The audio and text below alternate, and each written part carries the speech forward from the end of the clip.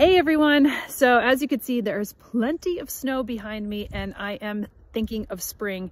And actually, more specifically, I'm thinking of taking a botanical excursion. So I'd love your feedback because I'm considering doing a group trip. So think of this botanical excursion in the same vein as Plant One on Me or in Flock Finger Lakes, that type of journey.